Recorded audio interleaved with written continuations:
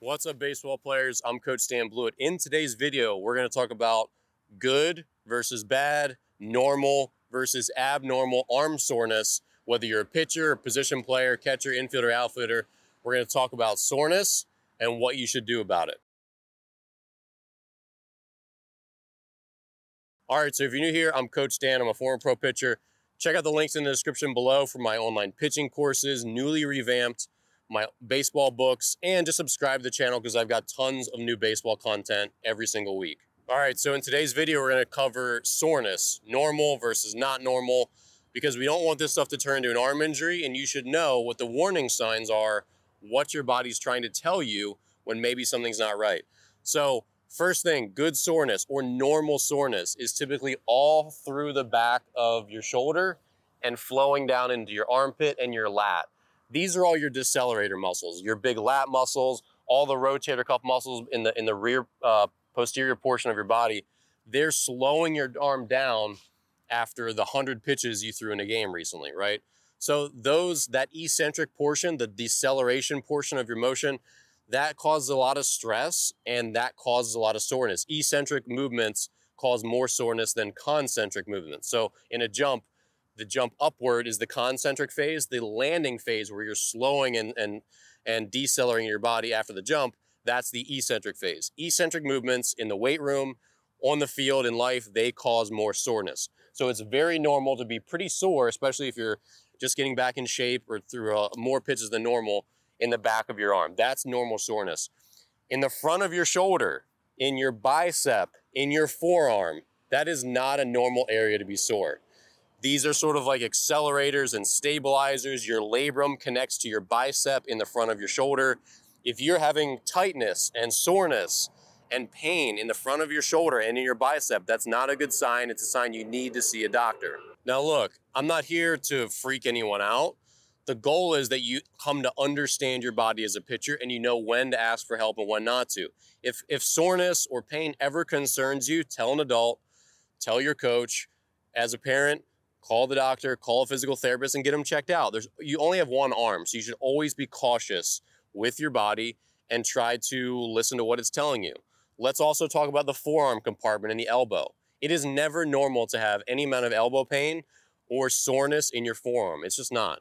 So a lot of people think, oh, my forearm is sore, but my elbow doesn't hurt, so no big deal.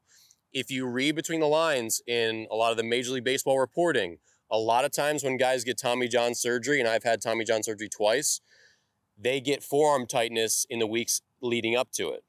And if you think about it, this makes a lot of sense because guess what? This ligament is just a passive tissue. Ligaments don't have, they're just there along for the ride. And so the muscles in your forearm, they're doing a lot of the job of stabilizing this elbow and protecting that ligament. So if suddenly your forearm starts getting tight and it starts getting sore, and that's not normal for you, and it shouldn't be normal for anyone, but say your forearm just starts getting tight or it starts getting sore, that means suddenly those muscles are working harder than they usually do. And that might mean because there's something going on in your elbow. And this is your body telling you that, hey, I'm getting more stress in my forearm because something's not right in my elbow, so they're having to work harder to do the same job. And as that continues, they can't keep up and your elbow gets injured. That happened to me on both of my Tommy John surgeries. I had forearm tightness and forearm soreness leading up to that injury. It's difficult. Lastly, let's talk about the difference between soreness and pain because they're very different. Soreness is that like burning feeling that you get when you're just really stiff. It feels like the lactic acid feeling, like when you run. Soreness is soreness. It's hard to describe exactly what that is, but pain is very specific. Pain is sharp stabbing sensations, like I'm sticking you with a pin. That is what pain is. A lot of young players will say, oh, my arm hurts, when really they're sore and they're just really stiff, and it can feel really miserable when you're really, really sore. We all know that.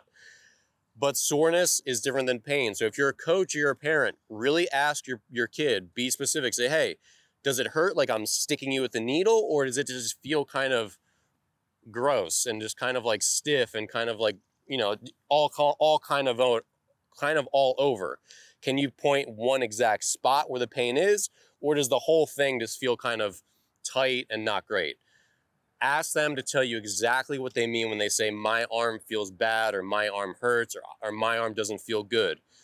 Because as a coach, you always want to be cautious with your players' arms. And as a parent, you want to be cautious and send them to PT, send them to a doctor, get some arm exercises they can do so that these warning signs can go away. Okay, body says, hey, my arm's a little cranky. We get on a good arm care regimen. And now I'm throwing harder. My arm feels great. I have more stamina. Everything is good. At some point, for every pitcher especially, there will be a moment where your arm stops feeling good every day, or it just like starts to hurt a little more often, or you get sore a little more often. And those are the points where you can either up your training and start to do some arm care consistently, get in the weight room more often and go in the right direction, or ignore it and keep going in the wrong direction of more pain and more soreness. So as we wrap up, with any amount of soreness, whether it's the more concerning stuff that you should be concerned about in the front of your arm, or the less concerning stuff that's more normal in the back of your arm, give it a day. Give it 24 hours, 48 hours. Does it start to clear up? Does it start to feel better and go away like it was a normal part of throwing? That's an important part of the just understanding what's normal and what's not. Because when you're young, you don't have a good baseline. But again, forearm, elbow, bicep, front of the shoulder is stuff to be a little more concerned about. Be cautious with it. Stuff in the back, it could still be something. So be cautious with it. Listen to your body, take time off. But again, you have to figure out what normal soreness is for you. But in general, the front is not as good. The back is more typical. But again, be cautious. You only get one arm and you want to keep it as healthy as you possibly can. All right. If you have any questions, leave one in the comments below. Grab one of my books or online courses. You'll also find that in the description. And I'll see you here in the next video.